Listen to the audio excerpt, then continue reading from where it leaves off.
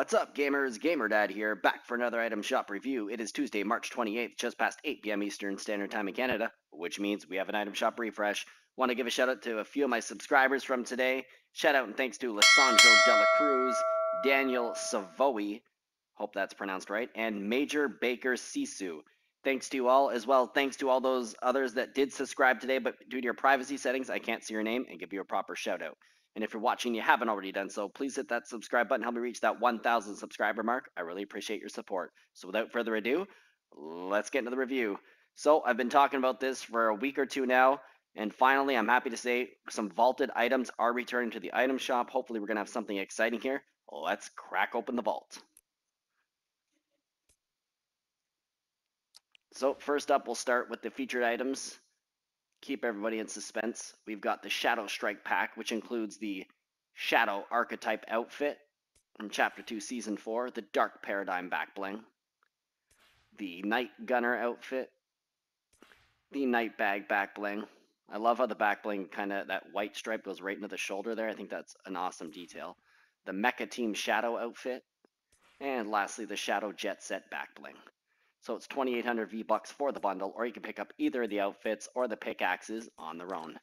Next up, the Zuri outfit from the Ring General set Chapter 3 Season 2. Outfit has two different styles. Also comes with the Enchanted Feather Fighter's back bling, and of course the Best in the Ring loading screen. So it's 1,200 V-Bucks for those three items, pretty sweet. We have the Empowered DHA pickaxe for 800. We have the Dark Bomber outfit from the Lightning and Thunderstorm set Season 6, along with the Dark Bag back bling for 1,200 V-Bucks. We've also got the Thunder Crash reactive pickaxe for 1,200 V-Bucks, and the Dark Glyph glider for 500 V-Bucks. Next, the Jellie outfit from the Fish Food set Chapter 2 Season 1. Outfit has two different styles and comes with the Shelly back bling. The Shelly back bling itself has three different styles. So it's 1,200 bucks for those two, or 1,200 V-Bucks for those two items.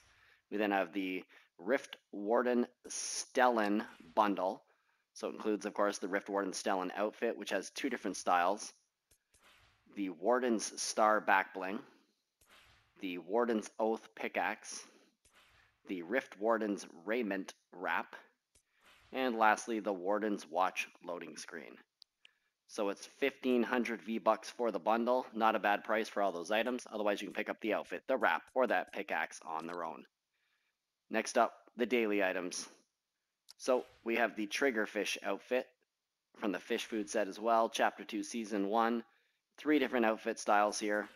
Then we've got the Coral Commandos back bling for 1,200 V-Bucks.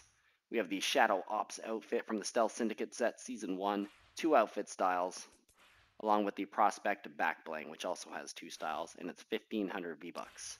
We then have the Spectral Axe pickaxe for 800 V-Bucks, the Contrast animated wrap for 500, the Flippin sexy emote from Season 3, 500 V-Bucks, the Extra wrap, 300 V-Bucks. So what a huge letdown and a massive disappointment. I mean, seriously, making $5+ billion off this game, you would think that they could do things right, but advertising the weekly quest today and them not appearing, the update comes late with very little notice, in my opinion.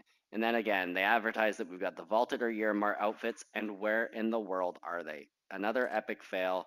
Super annoying. Oh well, so much for the excitement. Guess we'll have to wait until later on or tomorrow for the items to show up.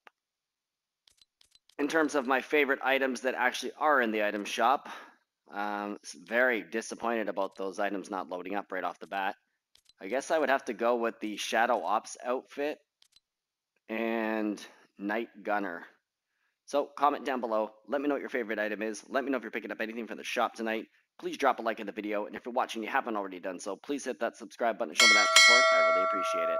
Have a great evening, and until the next video, this is GamerDad out.